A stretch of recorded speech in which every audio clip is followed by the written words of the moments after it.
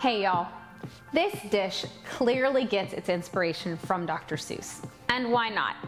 It makes for a little breakfast fun for adults and kids alike, while still being a pretty straightforward dish, which is great for a weekday breakfast when you don't often have time for overly complex dishes. Let's get cooking. Begin by heating a little oil in a pan over a medium-low flame.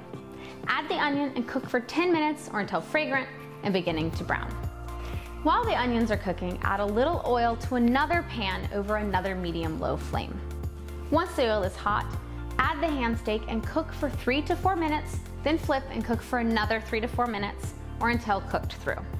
Turn off the heat when done cooking. When the onions are done, add the eggs and spinach with a pinch of salt and pepper. Move everything around for 5 to 10 minutes or until the eggs are cooked through.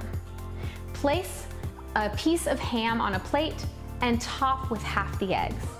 Dig in.